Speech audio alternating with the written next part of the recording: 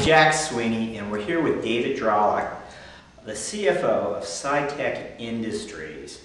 And Cytec has done something rather remarkable over the last 18 months. It's actually shrank its working capital by nearly 40%.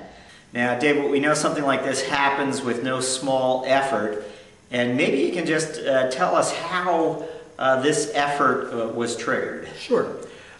We knew we had an opportunity in working capital. We've been benchmarking ourselves versus our peer companies. And so we knew there was an opportunity to generate significant cash flow from improving working capital levels. So combine that with what we saw was our concern over the global economy in early '08. And we started working on what steps could we take to generate cash flow should things get tight.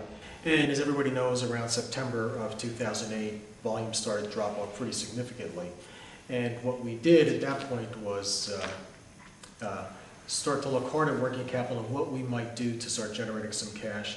We started working with REL, who really came forward. We knew we had the opportunity. What we wanted to do was see the picture pulled together, all the levers we can pull to improve upon it.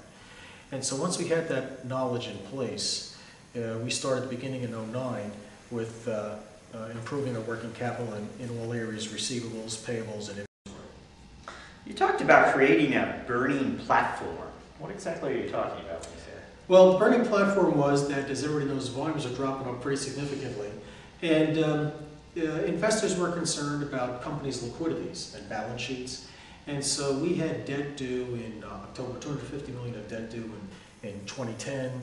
Our revolver had about $120 million on it. They were concerned about covenants, meeting covenants and the ratios and those things.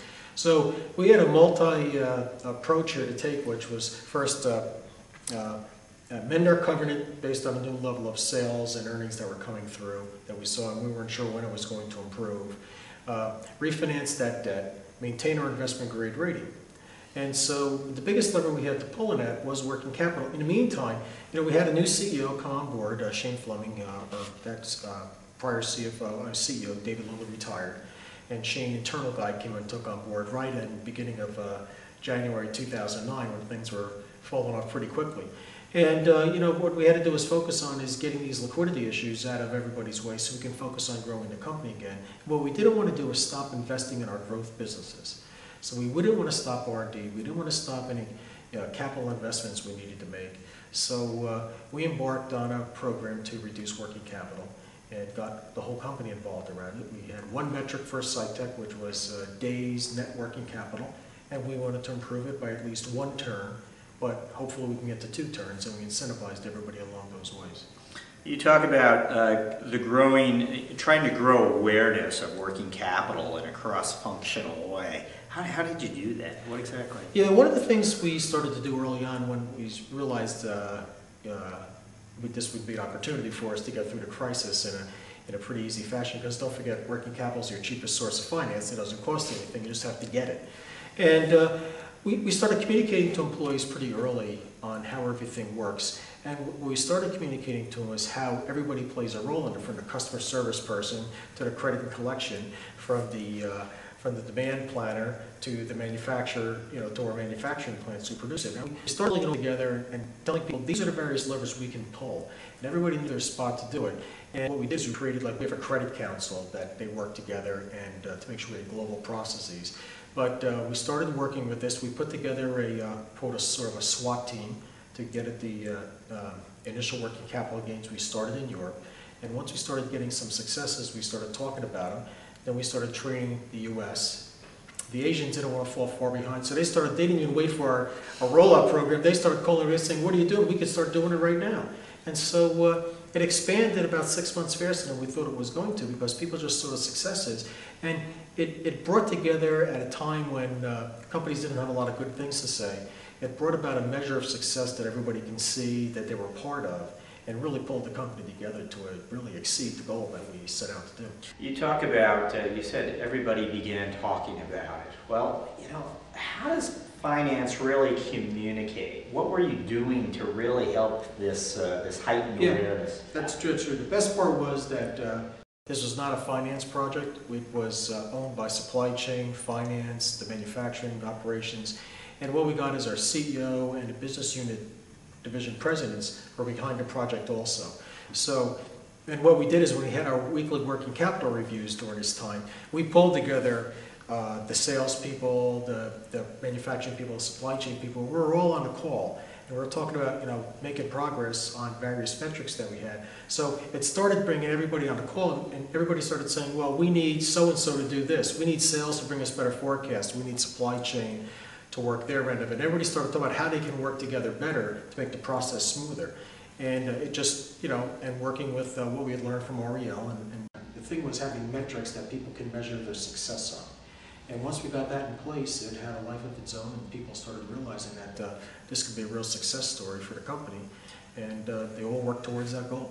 You also educated your people quite a bit, I think, on the different types of customers that you have and how to approach those customers maybe a little differently. Yeah, one of the areas that we started on receivables was to do segmentation of our customers. And so we started looking at who pays on time, who's 5 days late, who's 20 days late.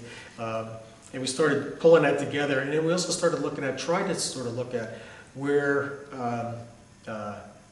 we might have been selling them higher margin product versus lower margin products. And we started pulling this together. But once you start segmenting it, it let us go after the customers that really were the problem payers, right? And the other thing we did is we hired more collectors and put collectors on, and we were doing proactive calling. So we weren't waiting for something to be late. We were calling up 7 days ahead and says, hey, is our invoice in the queue to get paid? Is there any problems with it that we can fix? We can do it right now. And so that proactivity really made a difference in reducing our past dues. Now, is this now in Cytec's DNA, this cash management approach, or, you know, a good times return, or, you know, how are you going to make sure that cash is still part of what... Well, first, if we went back, we generated over $300 million of cash in this working capital program. If we went back to the old way, we'd give up $300 million of cash. No one wants to do that. And I think it is in the DNA because people now understand that cash is king and a strong balance sheet.